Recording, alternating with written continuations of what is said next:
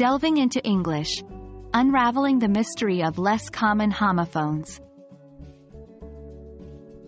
Hello, English language enthusiasts. Welcome back to our channel, where we help you enhance your English skills one video at a time. Today, we're venturing into the fascinating world of less common homophones in English.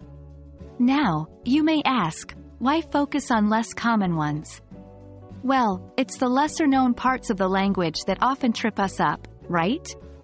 Let's prevent that by expanding our knowledge and strengthening our command over English. Before diving into the less common homophones, let's quickly revisit what homophones are. Homophones are words that sound the same but have different meanings and often different spellings. For example, flower and flower sound identical when pronounced, but they are used in entirely different contexts. Now, moving on to our main topic today, less common homophones. These are words that might not come up in our daily conversation, but they do exist, and knowing them can make your English more precise and impressive.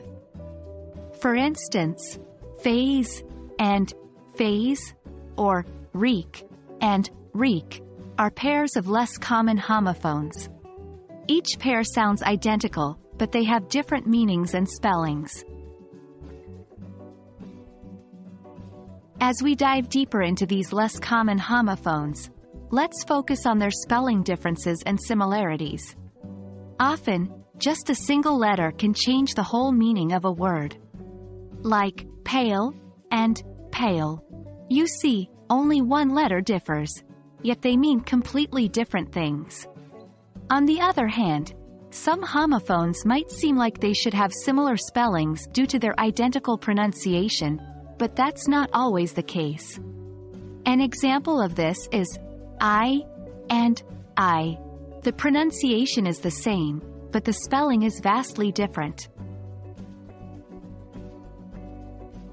Now that we have understood the concept of less common homophones and their spelling similarities and differences, let's focus on how to master them. The key lies in contextual learning and practice. Try to use these words in sentences, write them down, read them out loud, and try to remember the context in which they were used. Over time, this will help you remember their meanings and correct usage. And that brings us to the end of our exploration of less common homophones. Remember, mastering these will not only help improve your English proficiency but also enrich your vocabulary.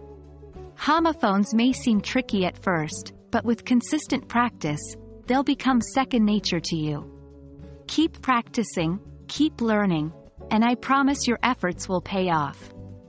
Thanks for joining us today, and as always, happy learning.